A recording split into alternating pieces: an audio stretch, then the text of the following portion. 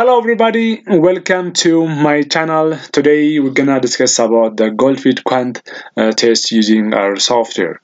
This test is mostly used for checking of heteroscedasticity, and the name of two scientists. The first, the Goldfeld, is one scientist, and the Quandt also is the other scientist. So this test helps us to check heteroscedasticity. I think you are familiar with the concept of heteroscedasticity.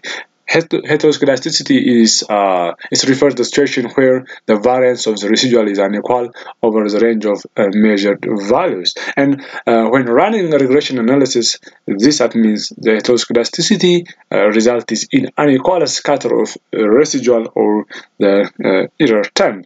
There are a number of causes for heteroscedasticity, like cross-sectional studies, like time series models. For example, in the cross-sectional studies often have very small and large value, and thus more likely to have heteroscedasticity in our model. For example, cross-sectional studies of income can have a range that extend from poverty to billionaires. And the other source of heteroscedasticity, or the cause of heteroscedasticity, is the time series models. So time series models can have heteroscedasticity if the dependent or the response variable change significantly from the beginning to the end of the time series. So the Goldfeld as well as the Quandt test help us to check whether the heteroscedasticity is present or absent in our model, especially in a regression model.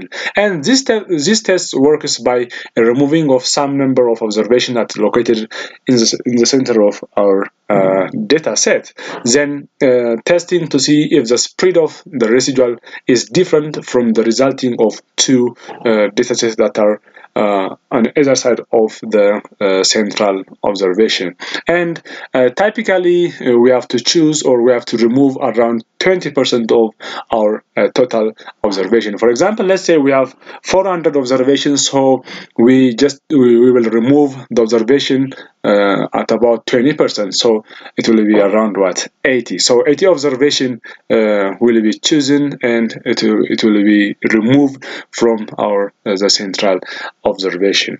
So this is some concept about the Goldfeld as well as the Goldfeld-Quandt test using our software. So the first step is setting or building our regression model. Before going to that, we have to import our data. So my data, our data is found in the desktop, which is located in the desktop. Let's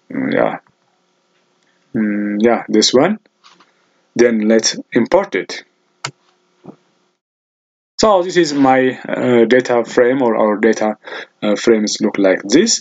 Then let's set regression model, multiple regression model, and here is the GY is the response variable. Then the remaining are HI+NKPS+BMY, and the remaining are our predictors. And I have to indicate, don't forget to indicate your data name. So in our case, our data name is this one, Agnw. So type this and submit to our studio. Then if you want to check the summary, all the predictors are significantly affected, the response variable or the grain yield.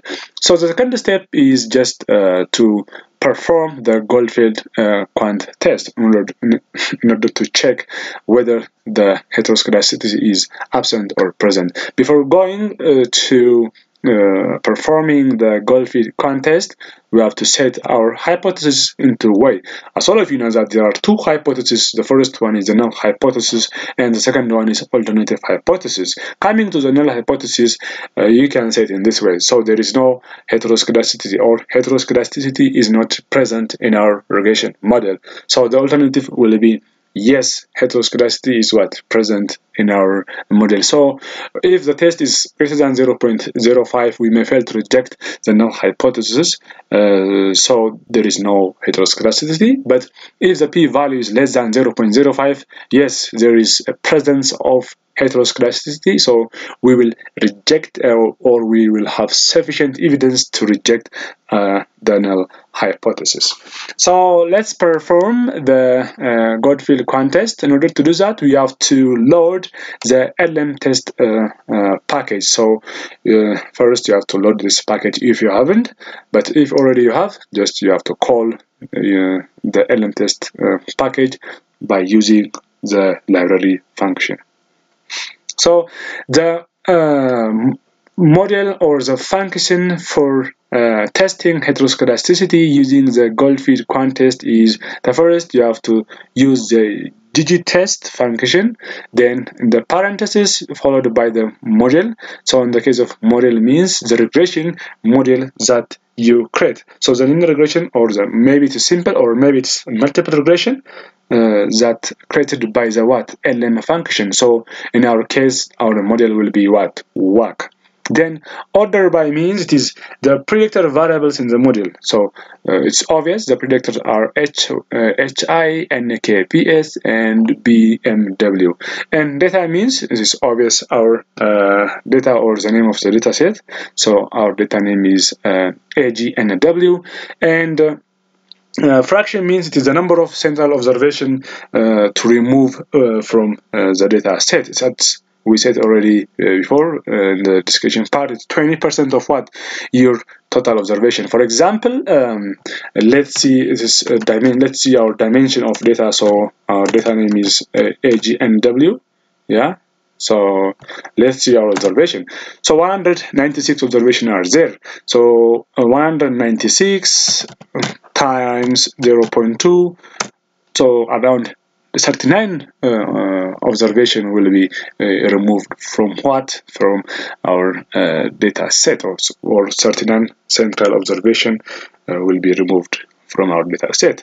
So the fraction means it is 20% of our total observation. In our case, total observation is 196. So 196 times 20% is around 39. So we will remove 39 observation from our data set. So by this way, you can check your observation. Then let's feed our values. So you have to use the gq test. Then our model is WAC, that means using the linear regression. It's a multiple regression, yeah, it's obvious. Then order.by means it is the predictor that we have is here is HI, NKPS, and BMW, and our data name is obvious, it's Agnw, and the fraction that means to be removed, or the central observation to be removed is 39, because it's 20% of our total observation. So type this and submit to our studio. So it's not available. Why? Because we are not loading this package.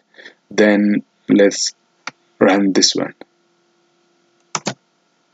Yes, as you can see here, the Goldfeld-Quandt test, the p-value is around 0.8478, which means it is greater than 0.05. So we have no sufficient evidence to reject the null hypothesis. That means there is no heteroscedasticity present in our data. So by this way, we can perform the Goldfeld-Quandt test.